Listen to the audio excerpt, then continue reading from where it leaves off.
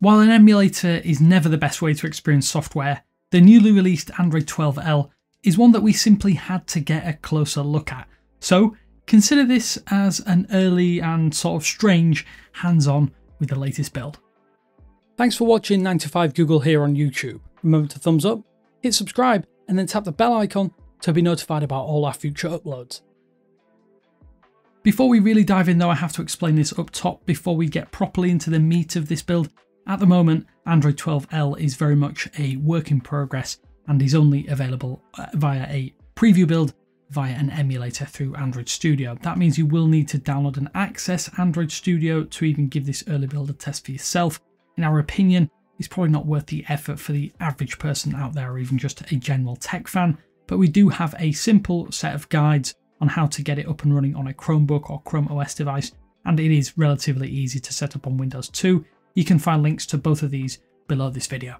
Also, if you missed our explainer video, we have also linked that down below as well. There will be actual Android hardware that will be able to run Android 12L, or at least the preview builds, but that tablet, the Lenovo P12 Pro, is not yet available to buy, but it is set to ship very soon. So with that said, here's some findings and some early impressions of this early preview at Android 12L.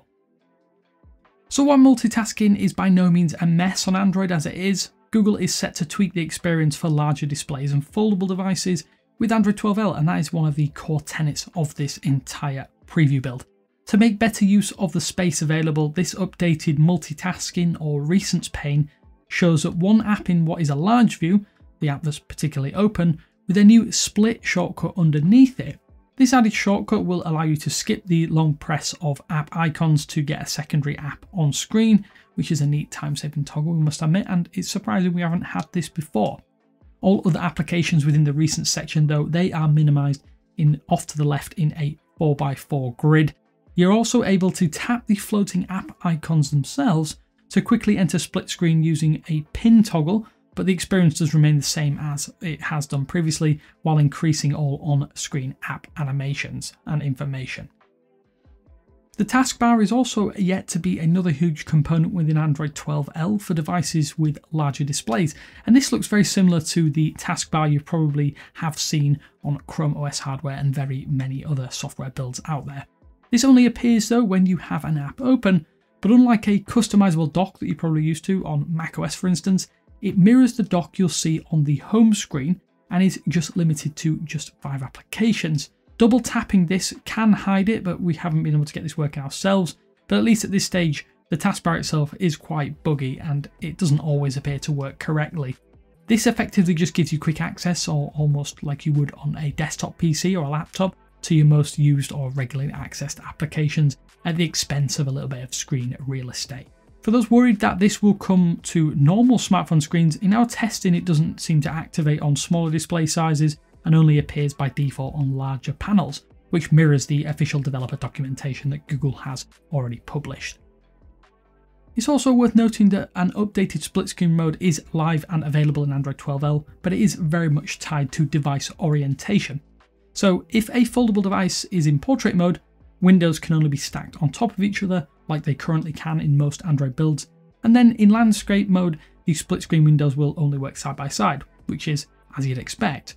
As one of the few OEMs with mainstream foldable devices on the market, Samsung's method in One UI currently differs from Google's implementation in that it allows for either option, either orientation.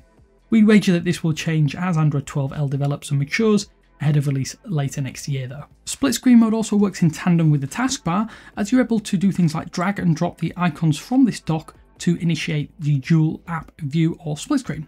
This screen will highlight either side of the display where the app will be opened to help ensure you have the perfect orientation to suit you. And this feels incredibly intuitive even at this stage, but it does feel eerily similar to the implementation that is already in use on iPad OS. However, that's not a bad thing, as it just highlights how smooth the feature is even at this early stage of the build. The notification shade is yet another area that has received some work and attention in Android 12L, and this is an area that has already seen a number of tweaks courtesy of the stable Android 12 build, but 12L enhances this quick panel on a larger display probably for the better. Instead of just a single pane or single view, the notification shade is now split into 2 columns. The left section contains an expanded 8 quick toggles for you to access, with your notification log to the right of that. You can expand the notification toggles slightly out as you would on a regular smartphone running Android 12, and this gives you access via a left swipe to any that you can't instantly access or are hidden as you see fit. While this is undoubtedly a good change, it does feel a little less useful when you have no notifications present. There is a ton of white space as a result of that section being cleared that can make the new notification shade feel slightly sparse or barren as a result. Some might consider this a negative, but it is slightly better, we must admit, than the current implementation, at least for those of you out there with larger displays. In much the same way that the notification shade is being tweaked to take better advantage of larger displays, the settings menu is also set to introduce a new 2-column approach within Android 12L. Effectively, this should save time having to open a specific section within settings, as the left side of your display will include the list of sections, while the right side or right column will include the specific toggles and options associated with that section. For foldable devices and tablets, this will make a big difference as all of your screen real estate is more utilised effectively in one view pane. You may remember as well the side hamburger menu from Android Nougat. This now new change in Android 12L also proved to be a substantial improvement over that previous implementation that is fairly similar, all things considered. Another slight change that we almost forgot about, the upcoming Android 12L release now includes more tweaks to the wallpaper-based material eupheming, and with a slight and almost missable tweak to the boot logo.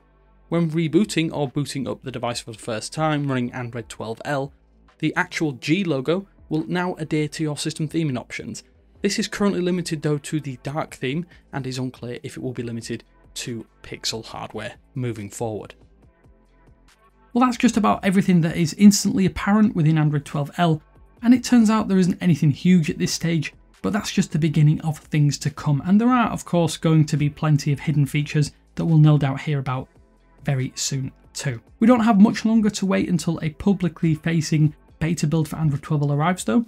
Google has touted December for eligible Pixel phones, which will include the Pixel 4 all the way up to the recently released Pixel 6 series, and naturally every device released in between those.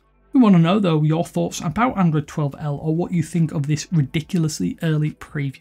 Pop a comment down below and we'll do our utmost to answer as many as possible, but stay tuned for more content on 12L as those beta releases open very soon. With that said though, this is Damien with 9to5 Google saying thanks for watching, I hope you enjoyed it, and I will speak to you later.